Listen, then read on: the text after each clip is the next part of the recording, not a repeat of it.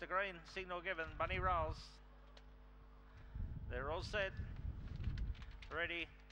Racing. Come out a fairly good line on the inside. Legit Joker was showing pace and now moving up out wide. Expect Nothing got across and runs to the front. They're all jamming up behind it and it got away. Bomb Hoax goes to second but ran right off the track. Big One now railing through, goes through to second, followed by Legit Joker, but it's all Expect Nothing. Going to bolt in.